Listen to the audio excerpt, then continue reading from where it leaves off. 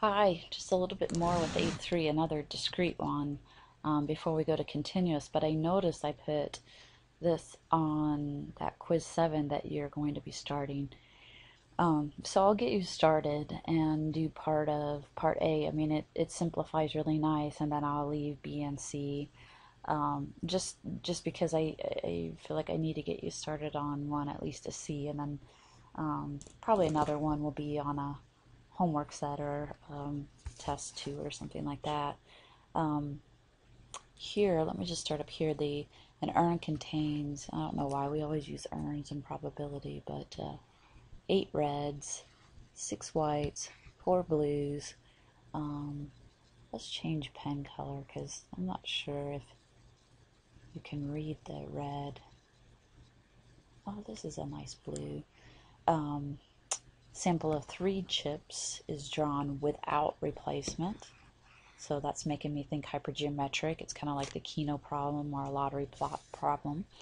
X is the number of red, and Y is the number of white. So to get the conditional, I need the marginal of X, and I need the joint. So the joint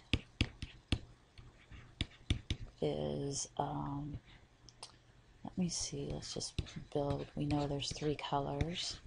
How many total chips is that? 18, right? So 18, and we're choosing 3.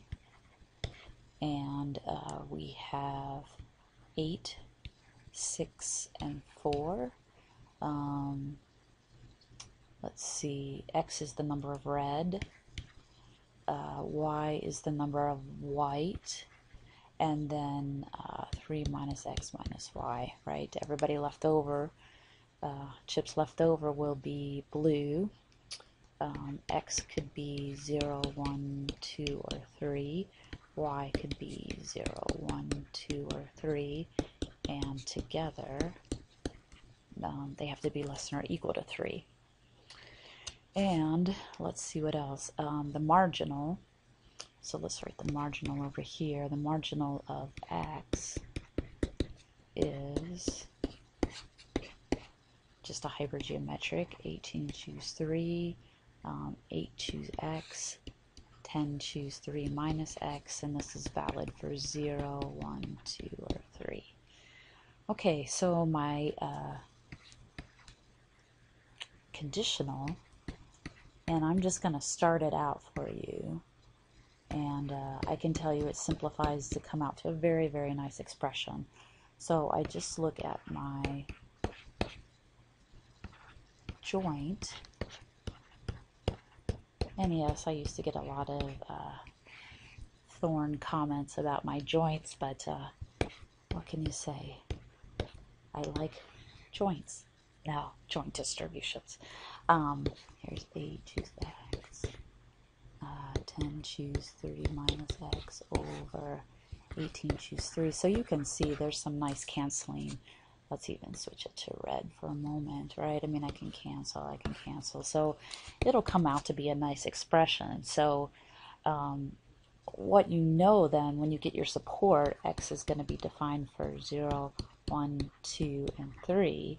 And then Y is equal 0, 1, up to 3 minus X. I mean, Y is dependent on X. If X is equal to 2, then Y can only be 0 or 1. So your support's written a little bit differently now. X can be 0, 1, 2, or 3, and Y is 0, 1 up to 3 minus X. So you should get a very, well, a nicer expression here. That's the conditional. Once you get to conditional, then you can certainly stick in X equal 1 to get, when X is 1, then you should have a range of Y can go from 0 to 2. And then once you have that conditional, you should be able to find the expected value of Y given X equals 1. That's just using this guy and then summing over your Y's. So that is in quiz number 7, and you can ask more questions if you want with that, but that just gets you started.